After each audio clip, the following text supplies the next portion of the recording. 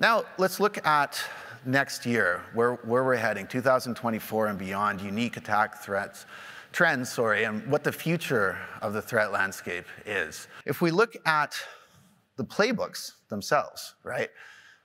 The red team playbook, I think one of the first predictions for next year is that we're going to see more of a focus on big playbook energy, more of a focus on critical industry. So those playbooks are going to be shifting away again from the easy to hack targets, right? Those spray and pray, like we used to call it, where it's just trying to infect as many systems blindly as possible, casting a wide net.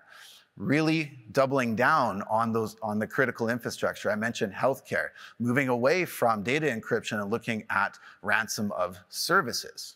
Because guess what? If a service goes down, cyber criminals know they can demand a higher ransom because companies are bleeding revenue at that point, as opposed to employing backup strategies, which most organizations now are getting better at when it comes to ransomware. So again, this is a pivot or a shift on, more of a focus on critical industry. A go big, a go home approach, work smarter, not harder.